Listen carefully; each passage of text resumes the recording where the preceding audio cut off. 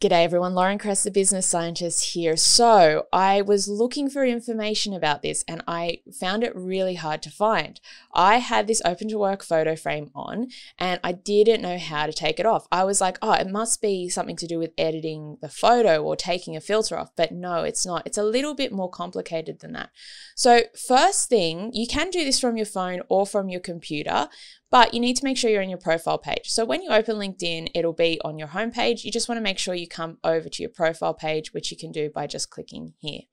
Once you're on your profile page, you'll see here, it's got me listed as open to work.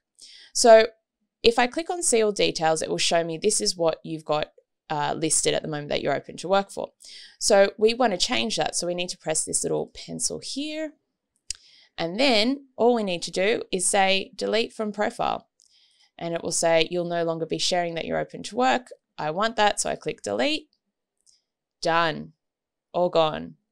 So that's it from me for today. If you want more LinkedIn profile tips, make sure you subscribe to my YouTube channel. I'll be teaching you how to optimize your LinkedIn profile to make sure that you're attracting the opportunities that you want, whether you're running a business or whether you're looking for a new job. I look forward to seeing you again soon.